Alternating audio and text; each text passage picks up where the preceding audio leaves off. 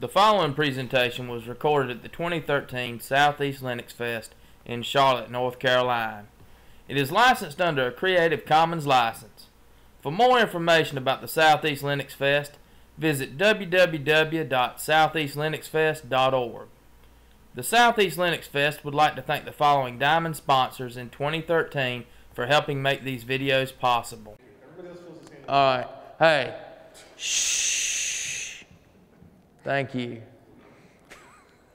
All right, folks, I'm Alan Hicks. If you don't know me by now, where the hell have you been? I do a lot of stuff. I'm assisted men, and yeah, that's pretty much me. Also, I'm sexy. So, you know, just so you know. So this is going to be all about Varnish. I started using Varnish a year ago, maybe not that long.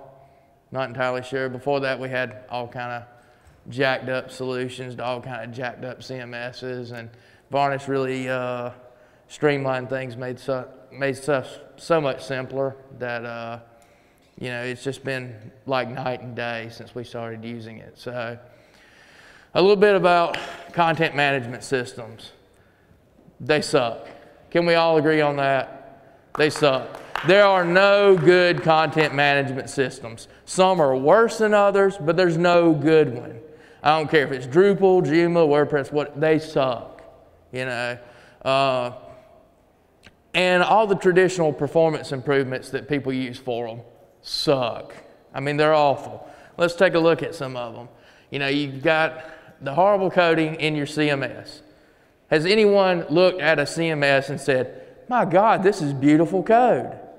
Has anyone in the history of humanity ever done that? Yes. Liar. They have horrible SQL. And I mean, seriously, have you looked at the SQL code in them? It's ugly, you know, it's huge, it's ugly, they're bad. They have poor I/O performance, often because they just have too many damn files. They just make bad decisions all around, or they make not good decisions. So let's take a look at the code, you know, traditional code in your databases, you know, even your wikis, whatever. They have unoptimized code in most situations, and there are some good reasons for this to some extent. A lot of them are written to run on every damn thing from Windows to Linux to OS X to whatever. And, you know, they use every possible database storage from flat files to MySQL to Postgres to Oracle to SQL Server to what have you. The old BSD flat file system I see sometimes. Then there's others that are written to run on only one system, and they do it poorly. I'm looking at UV Bulletin. That's, you know, made to run with just this one particular type of setup, and it's only ever made to run on one server at a time. You try and throw it on multiple servers, you run into all kinds of issues. Many, here's looking at you, WordPress, are made to be run by idiots. These are people who have, you know, no computer training. They should not be allowed to touch a web server, and yet they have their own blog. And then many have limited functionality without adding dozens of crappy third-party plugins. That's also you, WordPress and Drupal and pretty much every other CMS, right?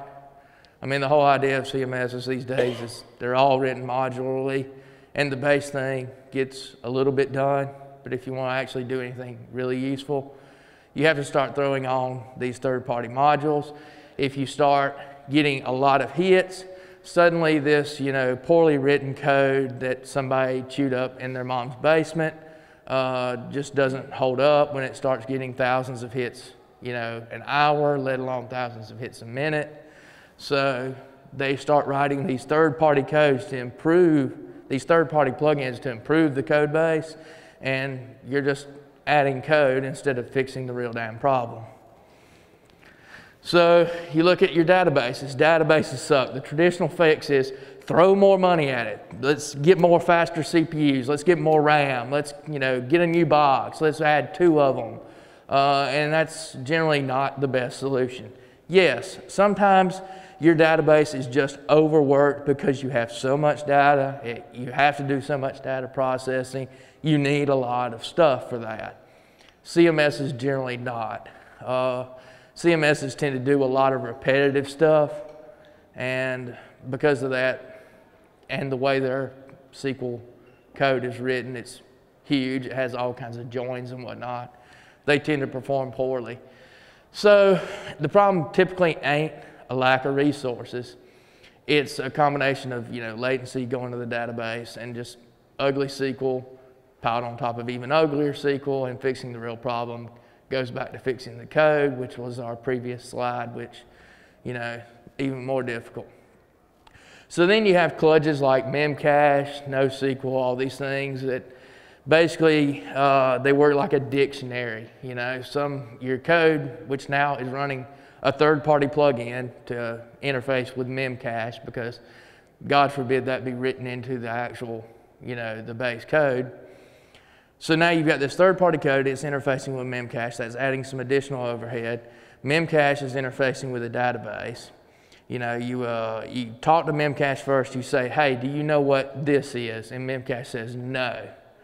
Then you talk to the database server, you tell it run this 3-page SQL statement with 50 joins and, you know, a dozen selects, and get the result. And then you talk to memcache again and tell it, hey, store A as this huge result. And then you look it up again. And that does help, provided you can store A inside memcache and it's always in there and it updates, you know, semi-frequently, so that, you know, you're not storing stale content. You know, it expires on a decent basis. Then you've got load balancing servers, you know, like, well, one isn't enough, let's run 2 of them. Because, you know, 2 is better than 1 at all times, right? And so then, you know, that isn't good enough, so let's start sharding our data. Let's put some of our data over here on this server, and some of our data on this server, and some of our data on this server, and let's run the SQL queries against, and it's just an ungodly nightmare. It's just bad. If you're Facebook, yes, you need to shard your data. I'm sorry, but your grandmother's recipes on her blog do not need sharded data. They just add complexity, they make the system more fragile. Imagine, you know, you start getting writes on this server, and this server over here is clogged up with reads, and its write takes longer to accomplish, and it's just a nightmare. It's a mess. So I/O performance. Why do CMSs suck with this, and how do we get better at it? Many of these systems make hundreds of thousands of files. I've personally seen, you know, CMSs that, especially when you start allow user uploads like we do at work for things like the North American Whitetail Plus app, where people, you know, post a picture of the dead deer I killed, yay. And then, you know, suddenly you're getting 100 of these a day during deer season, and, you know, each one gets a high resolution, a thumbnail, a medium resolution, something for the retina display, and so suddenly you have, you know, thousands of files just laying around that have to be read constantly. So user uploads exacerbate the problem, like I just said. Now imagine we have multiple web servers. Instead of just having 1, we have 4 now, or we have a dozen. All of those need to access those same files. So how do you get that done? Traditionally use NFS, which doesn't suck, it blows. It's slow. And configuring it is difficult. There's very little documentation on optimizing NFS. If you've ever looked for it, it's sparse. I mean, it's like the man page says, okay, type this on your export FS line, and that's it. You know, there's very little about it. And so then you start looking at other things like clustered file systems, for example, GFS2, which are better than NFS for things like this at least. But they have their own issues. I mean, you're going to have some sort of back-end server, which may itself be a single point of failure. You're going to have, you know, some way of connecting into those, typically something like iSCSI. And so, again, you're adding a lot more complexity. Wouldn't it be great if we could just reduce the number of web servers we have, because, you know, we're not processing but a fraction of what we had before. And storing this crap in the database is even worse. You suck vBulletin. Seriously, I've seen a 4.5 gigabyte table in vBulletin that was nothing but attachments, photo attachments of people's fish. That's on one forum. Photo attachments of people's fish, 4.5 gigabytes. And this is after vBulletin, you know, reduced the size and stuff. People in Florida catch a lot of fish, folks. That was the Florida Sportsman Forum, by the way. So, how do we typically do caching with, you know, traditional things? We typically use things like Squid, like this gentleman said. Squid sucks for this. Squid is great for exactly what it was made to do. Squid is made to sit, you know, at your firewall on your, you know, your natted LAN, and to be, you know, a traditional proxy server for all your clients, gathering all the caching content from out on the internet. It is not made to be used as a reverse proxy server. It does not have enough internal logic to be a reverse proxy server. Database caches like Memcache, which we talked about earlier, they have their own issues. So another thing about the traditional proxy servers, it's very difficult to treat users differently when using one. Say your application needs to treat anonymous users one way and authenticated users another way. Maybe the authenticated users are nothing but your editors for your CMS. Maybe there's some users, we don't really know, but with a traditional proxy server, there's really no good logic as to how to handle those users differently. So now we have a better solution. It's Varnish. That's the whole reason you came here. Everything else is background that you probably already knew. I just had to go through it again because I had to take up the time in this talk. So Varnish is incredibly configurable. It's much more configurable than other alternatives. Its configuration language is actually sort of a primitive programming language. It's a little C-like. And it allows us to do logical operations like if this, then do this, else do this other thing, which makes it very powerful because then we can do things like, okay, if the user is authenticated, passing through to the backend server, else let's try and look up an object in cache, for example. So it sits in front of everything and caches the raw HTML. So it sits in front of your web server, it sits in front of your NFS, it sits in front of your database server, it sits in front of everything and caches everything you tell it to. So none of those systems, if a request hits the cache and the cache is served, none of those systems will be impacted at all. They won't even know a request was made. Now this can have, you know, some logging implications. Excuse me, I can't talk. But it's generally a good trade-off. So let's get into how to actually use Varnish.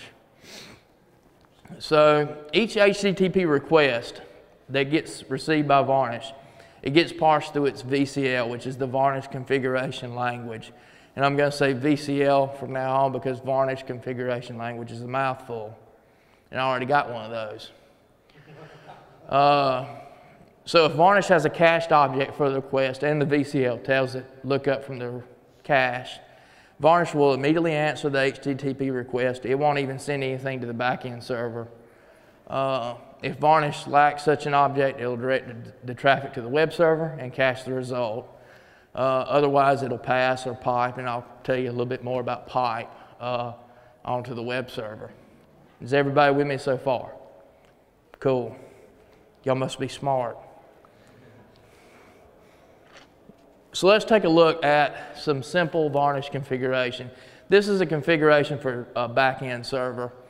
And my text got wrapped here a little bit. And this is actually somewhat simplified. There are a few other options, but they're all well documented in the man pages, and some of the documentation options online are pretty good. As you can see, we're making the backend declaration, and it's CMS www.01 up here. And the host is 172.16.120.1, and we're on port 80. Connection timeout is 150 seconds, which is pretty long, 2.5 minutes, but You know, depending on your content, that may or may not be a big deal. And then we have a probe statement. This probe statement is a way that Varnish uses to make sure the backend server is up and running. Because we can have multiple backend servers up, and I'll get into those in a minute. And by probing, you know, Varnish basically checks and says, okay, are you up? Yes, I'm getting a HTTP 200 or whatever. You're up. If I'm not getting a request, or if I'm getting some sort of 300 or whatever, maybe I need to take a look and say, this particular box is down for now. So, you know, it's basically, the request is more or less a simple HTTP request like you could enter with Telnet, get / HTTP 1.1 hostexample.com, typical headers, and it makes that specific request to the web server. So you don't even have to use you know, it doesn't have to be the document root. You can have something like an amilive.php, and it has, you know, if it can do some help checks on the server, and if all those pass, maybe return a 200. If they don't pass, maybe return some other error code. So you can build some logic into that as to whether or not your system is even alive or not. Can you look at the content of the return as well? Or is it a little better to just use the return code? Good question. I don't know. I think you can, but that's not something I've looked at before. Yeah, I don't know. That's a good question. And any good question that I don't know the answer for has to be good. Some of the things like OpenNMS, I know like with OpenNMS you can look inside and say, okay, this is, you know, is this content inside the returned web page? And I'd suspect Varnish can do that as well, but I'm not sure. And for the record, his question was, can you actually look at the content of the web page instead of just the HTTP return code? So now let's take a look at if we have multiple web servers. And if you're in a larger web environment, this is probably going to be the case. I mean, even with caching, you're probably going to want multiple web servers just for some redundancy. Maintenance is a whole lot easier when you're able to take down one web server and, you know, upgrade it, bring it back online, then do the other, instead of, you know, doing all this shit at 3 and 4 in the morning when nobody's using your web servers, because, you know, I'm tired. I don't like to do that. So Varnish has directors, and those are how we group backend servers together. And it has several different types. There's random, round robin, DNS, and fallback. And there's actually 3 or 4 different types of random directors, and I don't really know the specific differences between them. But, you know, this is, they pick one at random by different, you know, different mathematical formulas. It's not technically random. It's still, you know, logically done, but it's things like a hash of the IP address from the client and things like that. Round robin should be pretty much self-explanatory. It goes to the first one, then it goes to the second one, then the third one, and so on, and then rounds back around. DNS, I'm trying to remember exactly how it works, but it's similar to round robin. Fallback is interesting. The fallback director will always use the first backend server that is used, unless for whatever reason it can't. And then it'll use the next one. And it will always use that one until the first one comes back. And if it can't use that one, it'll go to the third one. And this is useful, like say you have one very powerful web server that you want up and running all the time, and you want it to handle every request that it can. And then for backup, you know, as a fallback option, you have a less powerful web server, one that's smaller. It can't make as many requests. It can't handle them all in a timely fashion. But you have it around as a fallback option in case the first one crashes or you have to take it down for maintenance or whatever. That's when you would want to use the fallback director. Here I've got director awful CMS because all CMSs are awful. That's just the name of the director. And we're telling it we're wanting a round robin, and we're going to use these 4 back-end servers for it. And Varnish will use the first one, and the second one, and the third one, and the fourth one, and round back around. Everybody, that pretty clear? Cool. Let's take a look at some access control lists inside Varnish. ACLs, I don't personally use them all that much because my particular implementation doesn't need them. But they're basically a way of sort of grouping host names, IP addresses, stuff like that together. As you can see, you know, ACL, local, we have local host, we have our private network except for a dial-in router that's all considered local. Maybe, you know, all your editors for this particular CMS web page or whatever will be either on the local host or inside that network. And by making this ACL, we can easily match against that and say, okay, well, these people are local. Let's do something different with them than we do with everyone who's outside of our network. And then matching is a simple operation. I didn't make a slide about this, and I'm not entirely sure how well you can see it. This here is the tilde character. It's not the equal sign. Varnish can do 2 different kinds of matches. One is with the equal sign, which is an exact match. And then the tilde is used for ACL matching and regular expression matching. So you don't have to match against, you know, an exact definition. You can match against a regular expression, which is very useful with CMSs because you can say, you know, anything that matches this particular regular expression, like anything under this subdirectory, I want to treat differently than everything else. So again, you can see a lot more logic. And this return code, again, I'm returning pipe, which is a little bit different. You probably wouldn't actually use it in this context, but I'll get back to that in a minute. I'll explain the differences in the various return codes here. So let's take a look at VCL subroutines. Varnish's config file, it's split among a lot of different subroutines. You can think of these sort of like functions.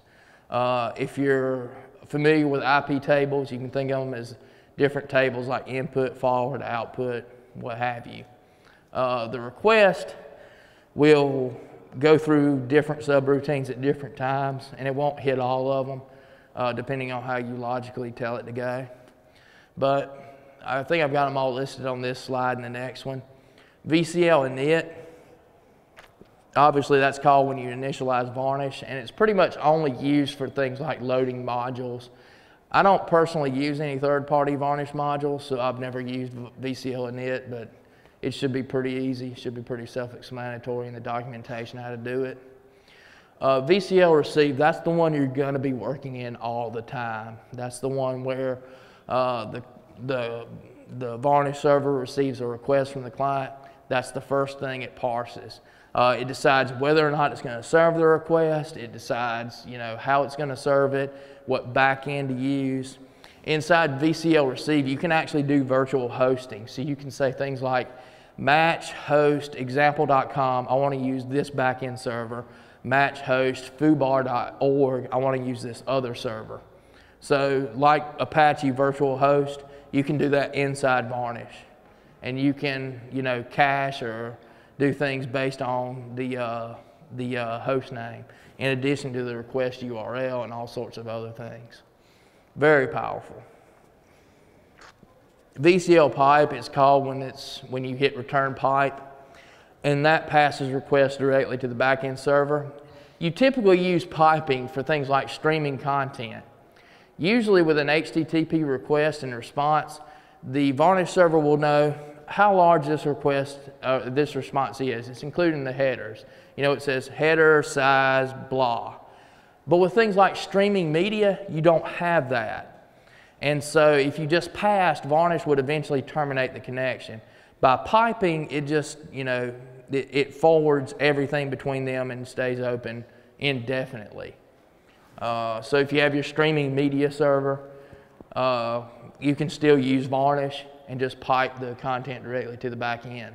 If you have videos built into your CMS, or maybe like a a live radio stream or something built into your CMS. You can return pipe and still pass all that. It won't get cached, it won't get cut off.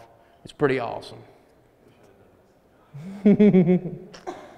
VCL pass, that's called by return pass. That's when you want to pass the content directly to the web server. You don't want to serve cached content at all. Like, you know, your editor logs in, you want to return pass for him so that he doesn't get served any cached content. It just, you know, passes the client request. And VCL hit, that's called whenever a requested object is found in the cache. Pipe, pass, and hit, you might return those codes, but you probably won't be doing too much inside that VCL subroutine. If you are, it's sort of black magic. You're doing something that's very, yes sir? How do you distinguish between requests of who's logged in and who's not? Between the their inspection? Okay, so the question is, how do you distinguish between whether a client is logged in or not? And that depends based on your CMS. I'll show an example for WordPress later.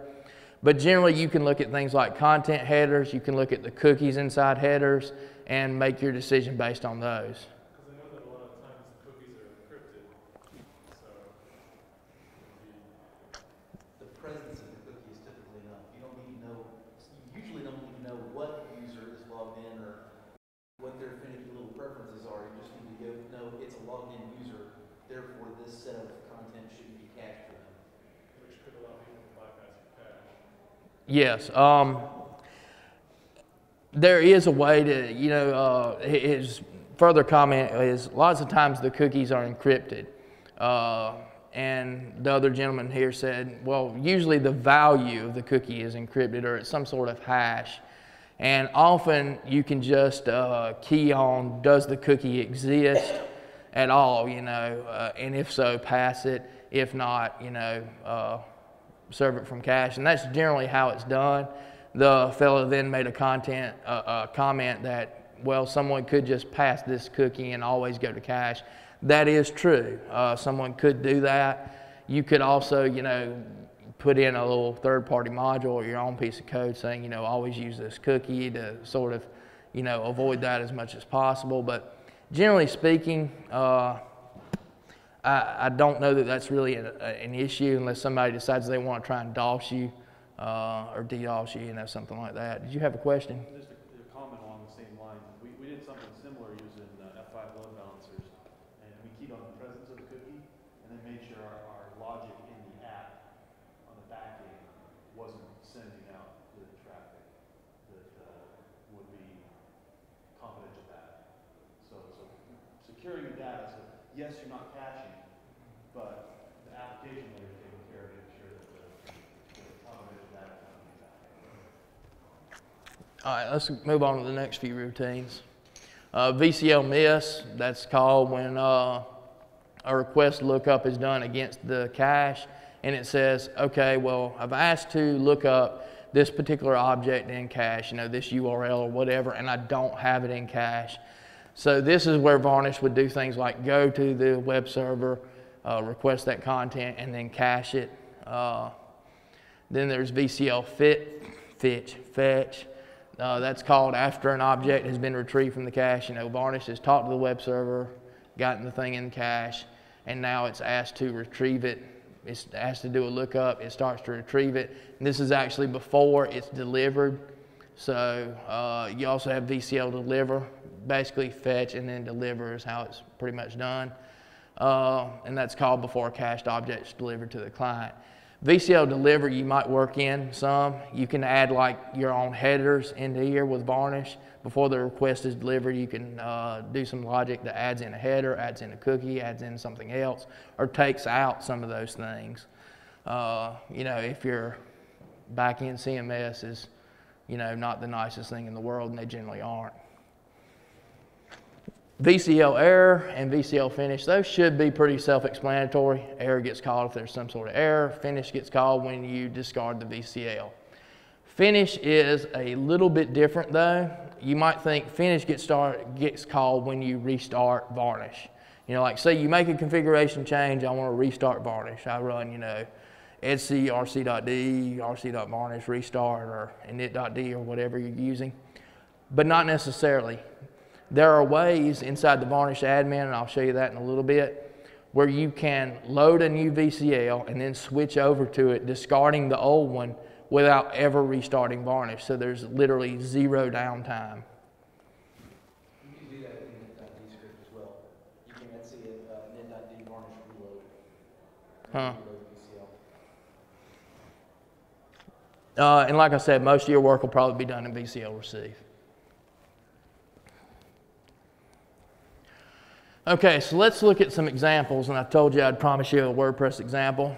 And this one I'll be using, suppose for a moment you're using WordPress on your web server, and suppose for the sake of argument that WordPress sucks. Can we all agree on that? Okay. And again, I use the word sucks a lot. It sucks the big one, so we want to cache everything possible. But we still need to pass authenticated users uncached content. These may be our editors, our programmers, people at the work, or whoever. WordPress is nice enough that it includes some cookies that can be used to identify if a request is from an anonymous source or an authenticated source. And we'll always pass certain URLs like login.php, admin, whatever, to the backend server. You don't want to cache things like login.php, because then how the hell do your authenticated users authenticate, right? You can cache the actual login.php page, but you wouldn't be able to cache the push request, right? Exactly. And I'm actually going to, look right here. Okay, first we only want to cache requests for get and head. We don't want to cache post and anything else, because why the hell would you, you know? It's not good to cache post. And I've actually been in some situations where I've done that by accident and got some unexpected behavior out of the CMS. Performance was great though, right? Oh yeah, it was outstanding. It was outstanding. He was at 0% usage.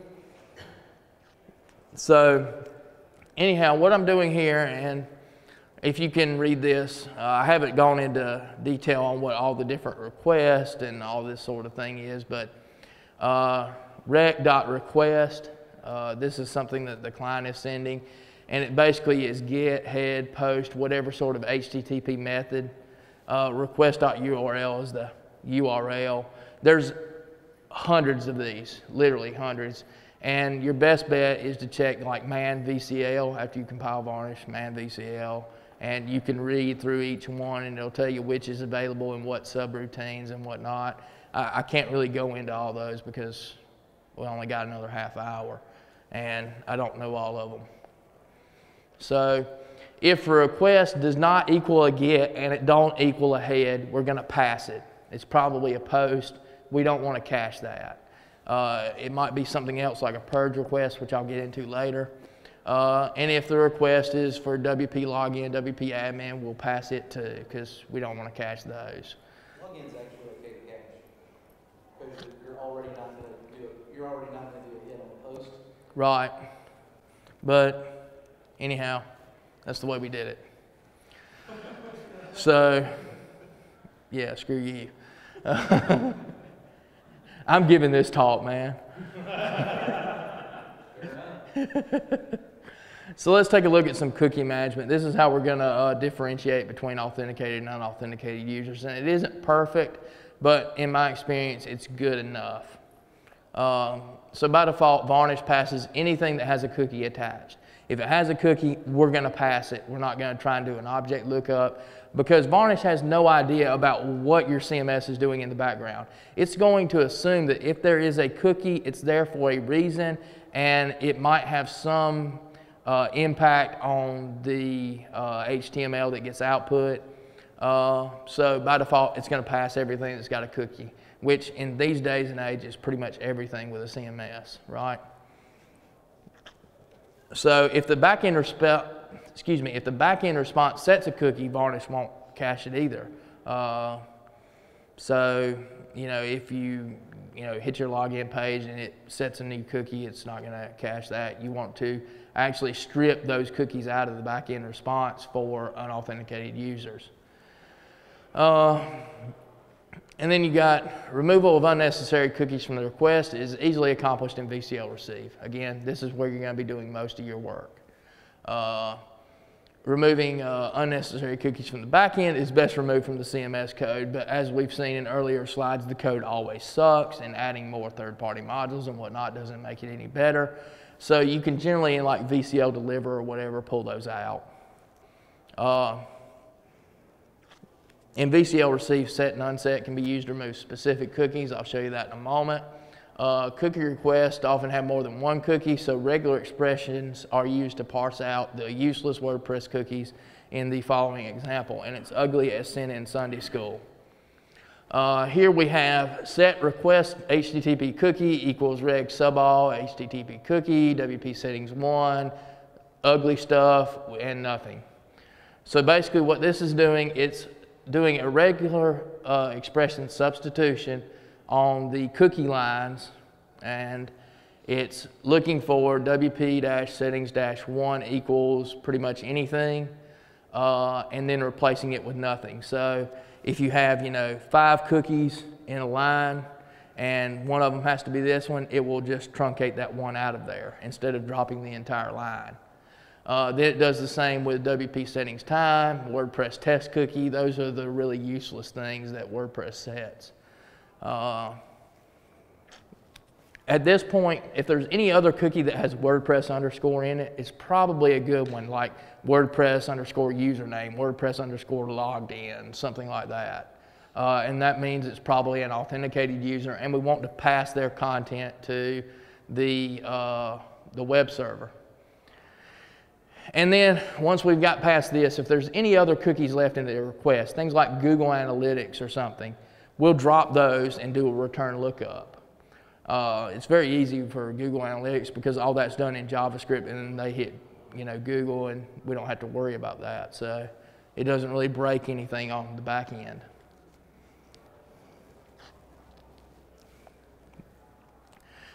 So testing the back end server. Sometimes you want to pass certain requests, not just for one particular page or for authenticated users. Sometimes you want to pass unauthenticated users to the back end for things like testing. Maybe you want to load test it, for example. Maybe you've done a code change and things are slowing down a little bit and you want to find out where. And one easy method for this is to add in your own like HTTP header, like x fetch new equals yes, and client IP is internal. So we can match, that header and against our internal ACL, and if so, we'll pass it. These following two statements are pretty much functionally equal. Hash always miss true or return pass. They'll both get the same thing done. And this will do things like, say you have Siege, you want to Siege test it real quick, or you want to run, OpenNMS against it, and you want to check the back end instead of just Varnish, because Varnish might have a cache thing that it's serving for, some long period of time, and your back end server is down for a long time, and say OpenNMS doesn't know that because it's not getting passed to the back end.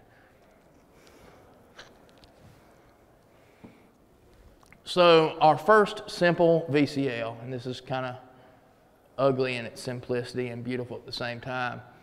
We're just configuring one back end. We're not doing any sort of probing. We're just telling it, hey, here's our back end, hey, here's our port, and in VCL receive, we're just going to return a lookup for everything. Everything gets cached, everything gets looked up. Varnish will actually append its default VCL receive to the end of this, so it gets some other things added, but this is our basic. It's very simple,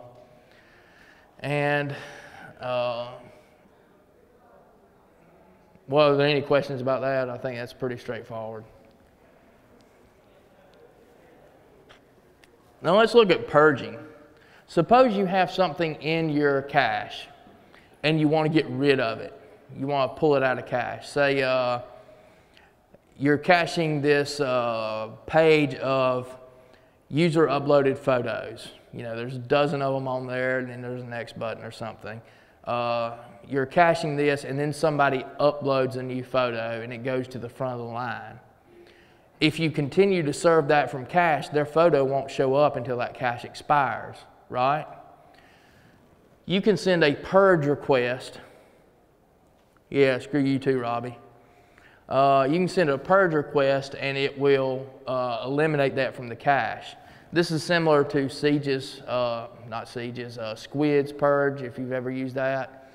But basically, you would go like telnet Varnish server, and instead of doing a get or a head, you do a purge. And since we're not caching those, again, it gets passed to the back end. The way we do that inside our VCL, this is inside VCL receive again. If the request is purged, if the client IP is internal, if the client IP does not equal internal, that's the bang there, we throw a 405 error and say, go to hell. Otherwise, we do a lookup, and that lookup with the purge request strips that out of the cache. And you can put that in your own code so that when the user uploads the photo, it automatically purges it. And so there's no, nothing has to be done additionally. Go ahead. Now, do you wait for the next request that they bring that up is going to repopulate the cache? Can you warm your cache in the same statement? Okay, his question is a really good one. He says, after you purge this, the next client request is, of course, going to hit the back-end server and update the cache. But he's wondering, can you warm the cache up before that next request comes in? The answer is, in current Varnish, no, but that's a feature addition they're planning in later versions. Cache warming is something that I've looked into personally, and there are some hacks out there to get it done, but they're really ugly. Yes, sir. Another question about this is Varnish transactional? So if I submit a request from external, so if I submit that picture, like you said, you could include the purge header. That purges the cache, and another request comes in before the responses come back to the original cache. Is that going to cause an outdated page to be displayed before the cache is updated with the purge request? That's a good question. Basically, he's asking if Varnish is transactional so that it will, continue to serve out of, will it continue to serve out of the cache until this purge request is completed? Is that correct? Well, actually, the question is, so when you get the first request through the purge clears the cache. Yeah, right. I guess that's part of it, right? So does it continue to serve until it gets a response from this and then updates the cache with the response? Or does it clear the cache immediately and then cache the next response? It clears the cache immediately and then caches the next response. That's very similar to the warming up. The idea is that you would purge and then immediately request a new object so that clients never have to hit the back-end server. It doesn't currently do that. That's a feature addition that's supposed to come in future versions if they can get it worked out. Because in order to get that to work, you almost have to block the subsequent requests until the cache has been updated. Correct, correct. And what they're actually looking at doing as far as the warming of the cache is to have some sort of short grace period, maybe 30 seconds or a minute or something, probably not even that long, where it will serve stale content while it's doing a lookup. There's some, if you go out there and you look on Google, you'll find some people who have managed to get this sort of implemented using just VCL, but it's really ugly, it's really dirty. And they're hoping to have that in future releases so that, it's very simple. You can say, return, warm up or something. Yes? I know what you're talking all that, but the way to avoid all that is don't purge in the first place. Just expire. If you expire it, then the next time it gets pulled, you get the immediate lookup. You don't go through all that. But how would you expire something in the cache without purging it? You can actually set the expire time on that object. I can't tell it to you off the top of my head. I've done it in VCL, so just crib in code from somewhere. What you do is rather than purging, you expire first and then you return a lookup. Interesting. So that one user, the user that would cause the purge, he's going to end up interfacing with the back end, but he is anyway, just by the simple fact that he had a purge before you. Right. And usually if you're doing the purge, it's some sort of automated thing anyway. Yeah. So anyhow, let's move on because y'all are asking questions that I don't necessarily know the answer to. So cache times and grace. Generally, and this is where CMSs suck again, Varnish will read the cache control headers sent by your CMS, and it will cache for the length of time they tell it to cache. This is sort of like the old expire header, except it's better. The problem is your cache control headers aren't being sent. I'm not sure about every particular CMS out there, but a lot of them just don't by default send cache control headers, and it's messy to get them to do it.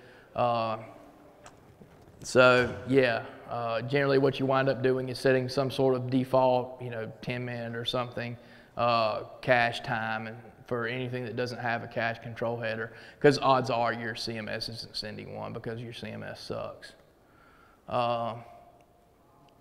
So you either have to fix the code or, like I said, set some sort of minimum cache time. And that's generally done with the -T argument on the command line to Varnish. If you're doing this in Red Hat or something, there's some, etsy sysconfig Varnish where you can set all that stuff up. It's usually in it's seconds, not tenths of seconds. So Varnish D-T 600 will set a default cache time of 10 minutes. And additionally, if the backend server goes down, Varnish can continue to serve stale content for a certain amount of time. So if your web server crashes and it's behind Varnish, Varnish can still continue to serve whatever it has in cache for as long as your grace period is set. I think 2 hours is what you see on a lot of places online, which should be more than enough time for you to hit, Apache control restart. I don't know if I have an example of that on the next page or not. I do not. So let's talk for a minute about setting up Varnish. Let me see how much time I got left. Oh, I'm good. I got a little over 10 minutes. Compiling Varnish is straightforward. It compiles real easy. There's not a whole lot of dependencies. A lot of distros have packages and whatnot for it now. I know it's on slackbuilds.org. There are some source RPMs floating around out there if you don't want to, grab something off Fresh RPM, or I'm sure there's Debs and whatnot too. I really don't care about those though. Yeah, but if you're on a Debian derivative, you're brain dead. Yeah. Yeah, when the zombies come, we'll see who's laughing, Mr. I have a brain. Touche. Okay, so static content like images, CSS, those things are rarely ever, change. They're ideal for caching. Even if you have something that isn't easily cached, like say a forum, which is constantly being updated, you can generally cache things like images, CSS, those sort of things. Other content, it's too dynamic to cache, even for automated users. Even for unauthenticated users. Why the hell does that say automated? I wish I could automate my users. That would make things so much easier. Slip of the lip, huh? For, like if you have a clock widget or some type on your web server, that's probably going to be implemented in JavaScript anyhow, but, just in case. VCL receive, like we said, it can be configured to look up certain content and always pass it. It can be configured to always look up certain content in the cache based on things like request.url. You can have things like if request.url matches a regular expression ending in, say, .css or .jpg or .gif or whatever, return lookup, period, no matter what, return lookup. Or, if it matches / do not cache .php, always return pass. Make sense?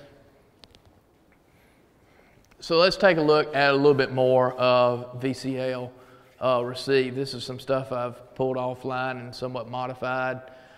The first thing we're going to do, and this is getting to grace, if request backend healthy. This is if the backend we're going to be talking to is healthy, we set the grace period for only 30 seconds.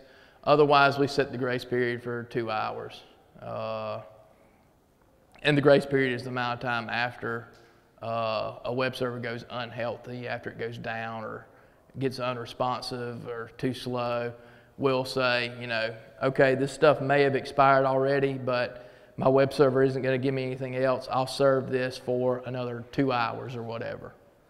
Make sense? If request URLs do not cache, we'll always pass. If the request URL is, again, login admin, we'll always pass. If request is not a get or het, we'll always pass. If the request equals WP content themes, these are themes, and the request URL is CSS, JPG, blah, blah, blah, we'll unset all cookies, and then later on, it'll get a return lookup. Else, if the request URL is slim images and request URL is a CSS, blah, blah, blah, we'll unset all cookies. We don't care about cookies for CSS, for JPEGs, for images of any kind. You know, a cookie is not going to affect a PNG file, you know. If the request is for this particular files directory, we unset all cookies, and then we can do a lookup. And without any cookies, it'll be looked up in cache. Make sense? And that may be close to where I'm still got a little bit more. This is where we're eliminating the useless cookies like I showed earlier. This is sort of putting everything we've talked about together to some extent. You know, we're substituting out those particular cookies and, you know, passing based on, substituting out those cookies, and then we check and see, do we still have a WordPress cookie set? If so, we'll pass it. Otherwise, we do a lookup. This return lookup right here, because it's at the end here and there's no, you know, this return pass is inside this, this whole if statement. So, you know, if we're not matching here, we're not matching here, we're not matching here, we're not matching here, finally our default return lookup gets pulled. Make sense? Excellent. And I'm going to the wrong place. So now we're going to take a look at adding some headers in Varnish. This is in VCL Deliver. This is, if you remember from our subroutines, this is just before it delivers the stuff back to the client. This can be useful for your debugging. You know, if object hits greater than 0, we're going to set a header that says X cache hit. Otherwise, we're going to say X cache miss. This can be useful when you're debugging. You can say, well, am I getting cache or am I not getting cache? And it's very easy to look at that header and see. You can also, you know, if the response, if a request Varnish TTL, we set the TTL. We set a header equal to whatever time to live Varnish has for the cache. Our default, if you remember from earlier, is 10 minutes, 600 seconds. This will actually start counting down.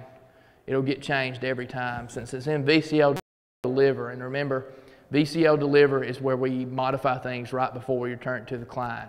So even if we're hitting from cache, these headers will change because we're modifying them inside the Varnish after it's been pulled from the cache. So your Varnish TTL will start at 600 and it will tick down 1 second at a time, 1 second at a time. You know, 5 minutes later it's at 300. And, you know, based on that, you can get an idea of how long this is going to stay in cache. Yes, sir? Because content management systems suck and they frequently don't set that browser cache control, I also frequently set the browser cache control right in there where you're doing that. Yeah. So they won't break the bandwidth. But at that point, and his comment was, since all CMSs suck and they usually don't set the cache control header, he usually sets the cache control header right here in VCL Deliver.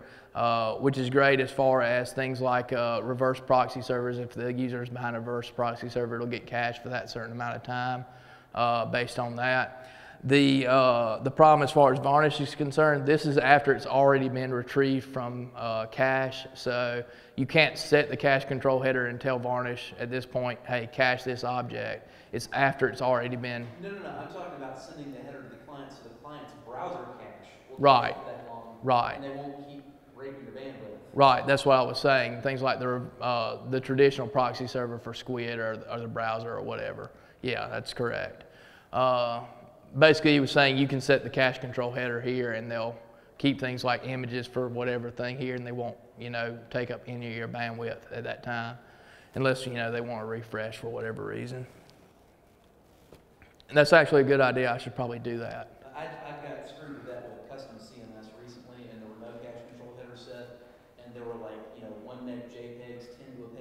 Oh God. Every time somebody hit the page, it would load all of them at once, all over again every time. And even if it's cache control. and even if it's getting served by Varnish, that's still 10 megabytes of your bandwidth that's getting used. So yeah, that's a good idea. I had not given that thought. So Varnish includes some command line interface tools, CLI tools. The big one is Varnish Admin. That's your management interface. You can go in and do things like load a new VCL, switch over to a VCL, switch back, restart, all kind of junk like that, check the status. And I'll show you a brief subset of the things you can do in that soon. Varnish log is sometimes run from the command line, sometimes run as a daemon. It's basically logging for Varnish, and it gives you, if you're used to Apache logs, Varnish logs look way different. It splits up, and I really don't have an example of those. I probably should have brought it, but they're not a long string like they are with Apache or Nginx logs or whatever. They're a lot of very short strings, and it's generally put in like some sort of table. It looks like it looks a lot like the HTTP headers from a request, actually, along with some things like, well, did we hit deliver? Did we hit pass? Are we fetching at this point? Blah blah blah. And you know, Varnish log can be directed to a file. It can, you know, be directed to your console, whatever. Varnish top, that can be interesting and useful at sometimes. It's a real-time list of the most common log entries. You'll probably see things like git / up towards the top. You know, maybe post somewhere along in there. And that's kind of nice because you can take a look at it and glance and see, well, what's getting hit the most. Varnish hist is not history, it's a histogram, and it's basically a real-time histogram of the cache hits and misses. So it, you know, will show you hits going up on one side, misses going up on another side, and it's kind of a GUI sort of cacti-ish sort of thingamabob. And the same for Varnish stats, real-time statistics for Varnish, they're very similar. And I think my last slide here is a little bit more in-depth on Varnish admin. This is not a complete list of the Varnish admin things, but it hits the highlights, things like status, startup Varnish, stop Varnish, VCL load. Like say you make a change or you make a change in your VCL config file, you can load up a new VCL here, and then later on we'll use VCL use to switch over to it. So say, you know, I want to test something out. I want to test passing this particular URL, and I don't want to, you know, reload directly to it. I can use VCL load, my config file name, and then some file name for VCL, like, I don't know, today's date, test, pass. And then later on I can use VCL use, today's date, test, pass, and it'll switch over to that particular VCL. And if it doesn't work, I can switch right back to the old one. VCL discard gets rid of the old ones. VCL inline, hell, I don't remember how to use that. VCL list showed you all the VCL options you got. VCL show will show the specific VCL implementation you mentioned. Banning is similar to purging. Remember how we talked about you could go into, you could send an HTTP purge request and get rid of certain things? Well, banning is like that, except you can do a regular expression match. You know, when you're doing a purge, it's basically an HTTP method call. You know, your purge / foo.php. Here we can do ban URL star.php or .star or whatever, you know. You can match anything by a regular expression, it'll get rid of it. You can also... Ban, does that keep it from coming back in? No, and that's a nomenclature problem. Probably because these were made by Norwegians or something, and that threw me up the first time. His question is, that ban, does that keep it from coming back in cache? No, it just gets rid of the current cached objects that match this. So like say you've got a dozen websites, which we have hundreds of them. and you're making some change on your back-end config, you know, you're uploading some things and you want to change everything for that one host name, like say Guns and Ammo. It's one of our websites. You can do ban request.http.host like Guns and Ammo, and it will ban gunsandammo.com, it'll ban www.gunsandammo.com, foo.gunsandammo.com, anything that matches that will get pulled out of cache. Technically it stays in cache, but the next time a request is made, it updates the cache. You know, it sends that request, passes it through, and updates. And ban.list will show you all your current list of bans. And, you know, eventually they expire out and whatnot. So, are there any other questions? I think we got about 15 seconds, so it better be a short one. What's your name again? Alan Hicks. The Alan Hicks is how it's listed in your program guide on the last page. Any other questions? We're about 1 minute over now. Okay, apparently I'm so awesome I've stunned y'all into silence. So, if there's no further ado, I'd like to go eat lunch.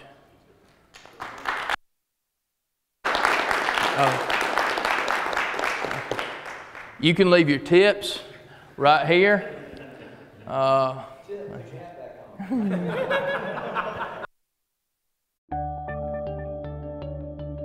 Your customers rely on your website or application. If it's slow or non-responsive, it infuriates your users and costs you money. Keeping your business-critical systems humming along requires insight into what they're doing. Your system metrics tell stories that can reveal performance bottlenecks, resource limitations, and other problems. But how do you keep an eye on all of your system's performance metrics in real time and record this data for later analysis? Enter Longview, the new way to see what's really going on under the hood. The Longview dashboard lets you visualize the status of all your systems, providing you with a bird's-eye view of your entire fleet. You can sort by CPU, memory, swap, processes load, and network usage. Click a specific system to access its individual dashboard, then click and drag to zoom in on choke points and get more detail. Comprehensive network data, including inbound and outbound traffic, is available on the Network tab, and disk writes and free space on the Disks tab, while the Process Explorer displays usage statistics for individual processes. The System Info tab shows listening services, active connections, and available updates. Adding Longview to a system is easy. Just click the button, copy the one-line installation command, then run the command on your Linux system to complete the process. The agent will begin collecting data and sending it to Longview. Then the graphs start rolling. Use Longview to gain visibility into your servers, so when your website or app heats up, it stays up.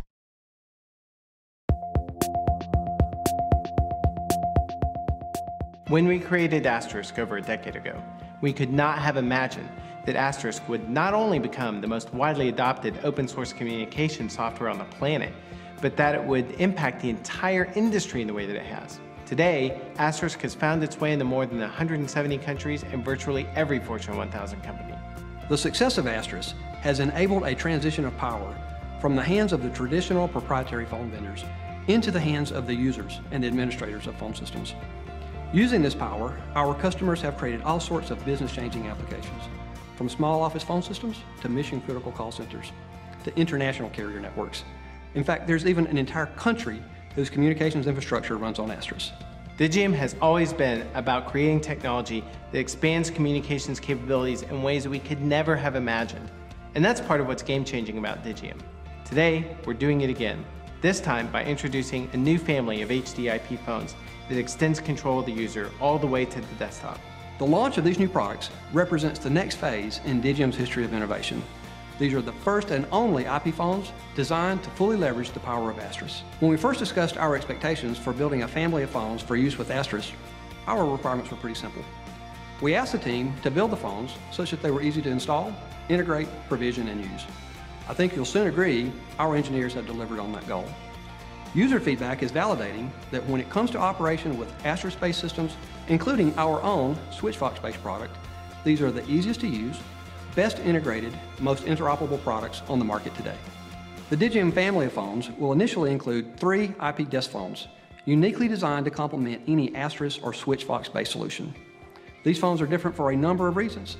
First, they're exclusively designed for use with Asterisk. Secondly, we've made it really easy to auto-discover and provision the phones. Next, we've made it easy for the phones to access information inside of Asterisk, allowing tight coupling between an application and the phone. Additionally, we've created an applications engine that allows users and developers to create and run their own apps on the phone. And finally, we've done all of this at a very compelling price point. At Digium, we're always thinking of ways to give our customers the best value in business phone systems and also give them the power to create their own solutions for any communications challenge. We'll continue to push the boundaries, not only to make Asterisk cooler, faster, and more technologically feature-rich, but to make Asterisk and VoIP communications even easier. And together, we'll change the way the world communicates. Again.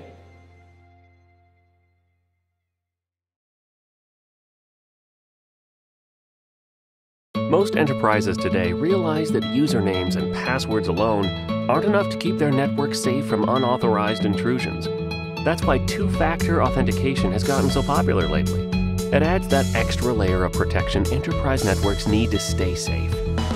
But what you may not know is that some two-factor authentication solutions, they're better than others, like two-factor strong authentication with Wicked.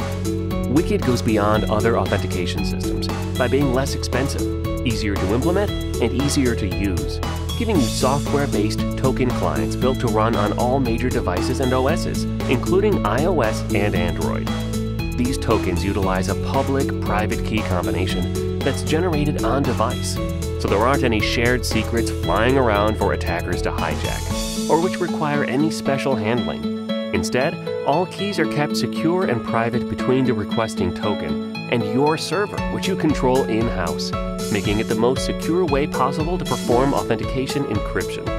And with an extensive, flexible API and support for protocols like LDAP and Radius, Wicked works with any enterprise network architecture to protect the IT systems vital to your enterprise.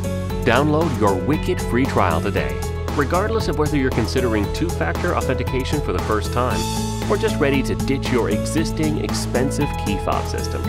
We can help with easy-to-implement, easy-to-use, strong authentication. From Wicked.